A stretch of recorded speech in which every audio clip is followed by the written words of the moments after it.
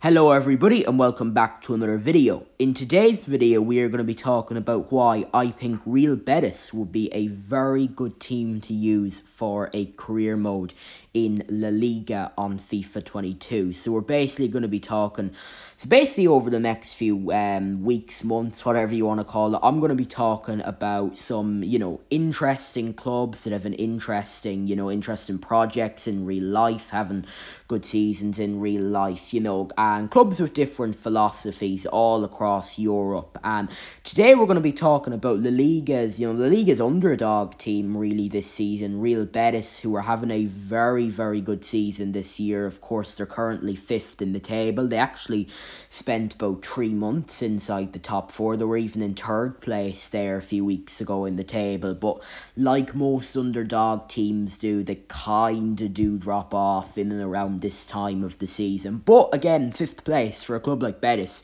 is, no matter what happens, a very, very good season. So, it's really good to see them doing well. And I'm basically going to be talking a little bit about the history of Betis, their project in real life, their ambitions and all that. So Betis elected a president, I believe they're a fan-owned club, but anyway, their president came in 2017. His name was Angel, with a very, very ambitious project. And obviously, Real Betis are a club based in the city of Seville.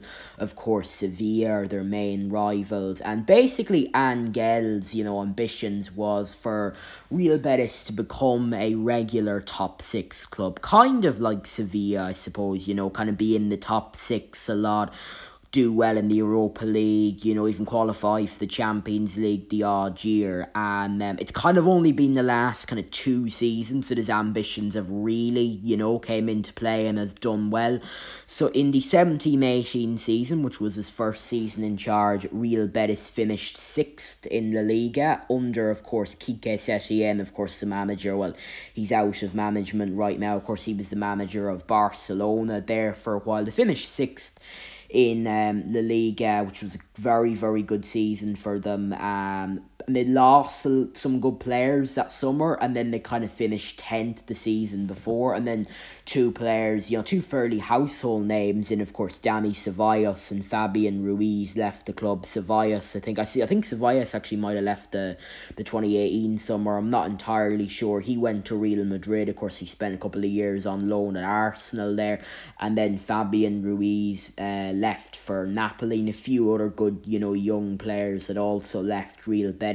And Lo Celso as well from went to Spurs. He was another good one that did really well there. But in the summer of 2019, the one that got a lot of attention on the international stage was the signing of Nabil Fekir from Lyon for, I think it was around 20 million euros. And of course, Fekir was really, really close to signing for Liverpool in the summer of 2018, the summer before, but for whatever reason, the deal didn't fall through. There's some rumours that it was down to some sort of a knee injury or something, but I don't know. I don't know exactly what prevented that from happening. But he is, Betis' best player. I think he's 85 rated on FIFA. But that season, the 1920 season, they had a very disappointing season. They finished 15th in the league, which was, really, really bad for them. They had lots of players who weren't really performing. But in the summer of 2020, this is when, the change started to happen. They decided to appoint former Manchester City, West Ham, Malaga manager Manuel Pellegrini, of course, a Premier League winner at Manchester City.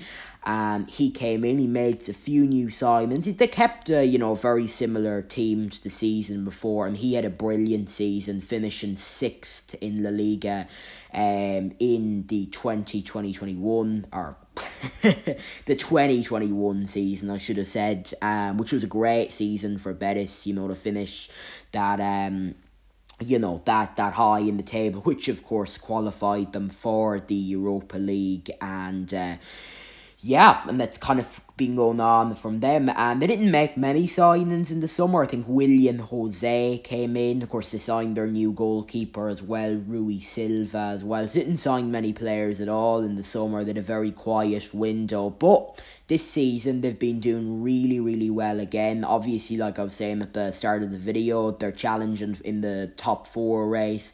Borja Iglesias actually just scored there in the game that I'm playing here on screen. Of course, having a really good season. They've got William Jose on loan from Sociedad. There's got a player called Juan Mi as well, of course, the former Malaga player. He's also in great form. Juan Mi probably having his best season in his career. I think he scored like 10-11 goals so far this season. So Juan Mi, the left winger, is having a brilliant season. Kind of been one of those kind of surprises for the team. We're going to take a quick look at the squad here, obviously, and where, in my opinion, for your career, you know, what part of the squad needs strength, and basically giving you a guide to, you know, the team and such. So obviously, their striker is Iglesias, and Iglesias and William Jose are kind of, you know, rotating kind of between every game. You know, Jose plays one. You know, it's a nice combination, you know.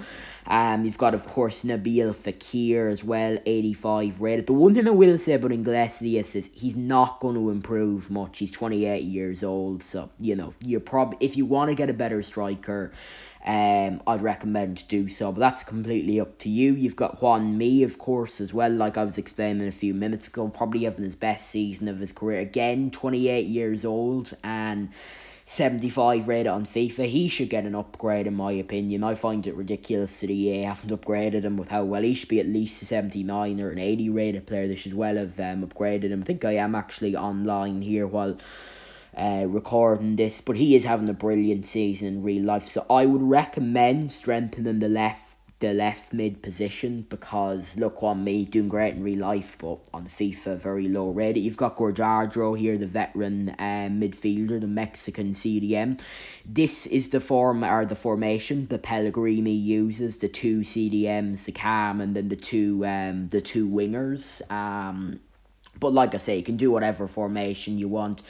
You've got Canales, of course, as well, who's also having a very good season. 83 rated. He's kind of been a good player, Canales. I've always rated him. Just injuries has kind of always prevented him from kind of, you know, from his career kicking on. So again, Canales, good player, 29, 28 years old, so he's not really going to improve much. But again, very good player to have in your squad for a couple of seasons.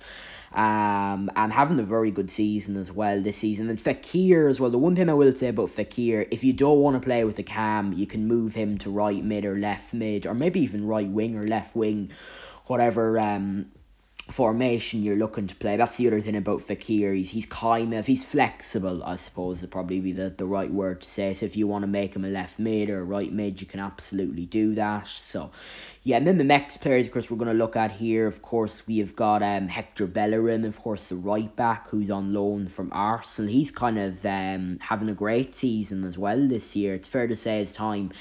Bellerin has always been a player that I've always rated. I've always thought he was good, even when he was really poor at Arsenal last season and the season before. I always knew he was someone that had the potential to do well, to be a success. But he has, you know, relaunched his career on loan at Betis.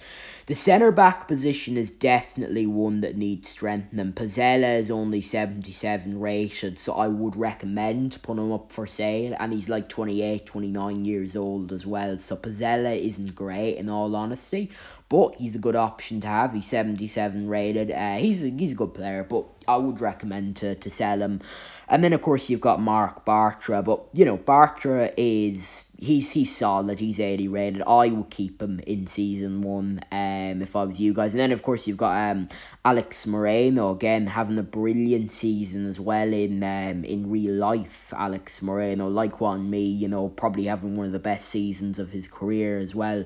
Doing really, really good. And then, of course, you've got the goalkeeper, of course, Rui Silva, who they actually signed from Granada back in the summer. He's also having a really, really good season as well. One of the best goalkeepers in LaLiga. And then, of course, you'll take a look here at the bench, and William Jose, of course, this is a bit of a strange transfer, in all honesty. The Jose one, you know, the Real Sociedad, who basically are a rival with Betis for the top four, of course, did let him go on loan to, you know, basically a rival for the top four. But again, Jose, he's having a brilliant season as well at Betis. You've got Juan Mi, of course, the veteran, 40 years old, Juan Mi, you know, as well, having a brilliant season. Carvalho as well, the CDM, he's not great. I'd sell Carvalho just while the, you know, the price, or, you know, while he's still only 30 years old. You've got Ruiz as well, so, you know, there's room to improve in this squad. And then, of course, you've got Miranda, of course, the left back. He's got good potential, so probably after season 1 or 2, he'll probably be 80 rated or so he'll probably be the one that will eventually take over from Moreno as the first choice. And yeah, you've got some good squad depth as well. So for transfers, that's the next part. We're going to move on to what you know, part of the team needs strengthening. I would say centre back, and maybe and probably a left winger as well, and probably a new centre mid. Now for the left winger, there's a guy called Tello. He's actually down in the reserve section. He's not having a great season in real life, Tello. But he's a good player. 79 rated on FIFA. So obviously he's higher than Juan Mi. So it'd probably be better to use him for season 1 and go out and strengthen the midfield instead. So I would strengthen probably midfield. I bring in someone like Dani Ceballos from from Real Madrid. He'll cost you about 17 million. Of course, like I was saying at the start, Ceballos is a Betis man through and through. He came up through the academy, spent a good few years there, of course, before he left for Real Madrid. And then for the centre-back position, I would recommend to sign a guy called Lacroix from, from Wolfsburg. He's 78 rated and good and has way better potential. So I'd recommend to sell Montoya, Ruiz and Pizzella to get him. And then, of course, you've got some other good players down your reserves. You've got Edgar, who's having a very good season in real life. He's a CDM, but he has actually played centre-back most of the time this season. So he's a good player. You could turn him into a centre-back. You've got Diego Lainez, a right mid, only, I think, 20 years old, from Mexico. He's got really good potential as well. Rodri as well, a right mid, only 20.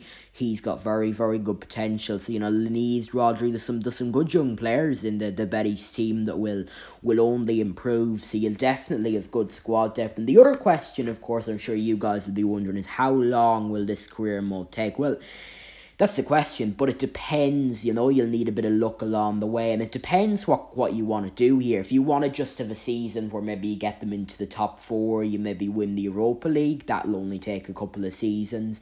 If you're looking to push on and maybe challenge for the LaLiga, the Champions League, whatever, that'll probably take you 4 seasons. Like I was saying before in one of my guides, I did a Betis career mode on FIFA 21, last FIFA, and it took me 4 seasons to do. So probably take 3 to 4 seasons, but you'll need a bit of luck along the way. It will, you know, you'll need a bit of luck, and you know, probably your first season, probably getting top 4 or winning the Europa League will be your aim. Second season, probably getting your top 4 status, you know, kind of just stabilise things. And then third season, start challenging for the title. So I would say in and around 3 to 4 seasons, this save will take you. But it depends what you want to do, or if you want to do it for longer, you know, it's your save. But that would probably be the average 3-4 season save. You know, and you've got a really good stadium. The Benito Villamarín, or I should say the Estadio Benito Villamarín, is a really good stadium. So yes, if you guys did enjoy that video, make sure to like, subscribe. I will have more team guides coming up. I'm actually currently working on an Ajax one. We've also got one of Rayo Vallecano. They're another interesting club. I might make one on as well. And yeah, and the next video I'm going to have for you is going to be one of the best teams to use for a road to glory in FIFA 22 part 2. Of course, I did a part 1, back in October, and I said that if it got more than 8 likes, I'd do a part 2, and it got 9 likes. So, you know, I have to stick to my word and keep my promise. So I will be doing that. That'll be the next video that should be dropping either tomorrow or Thursday. We'll have to see. So yeah, and let me know in the comment section if you're going to do a Betis career mode, if you found this video helpful, or have you ever done a Betis career mode. You know, let me know how you got on, all that kind of stuff. And yeah, so thanks for watching, and I will see you in the next video.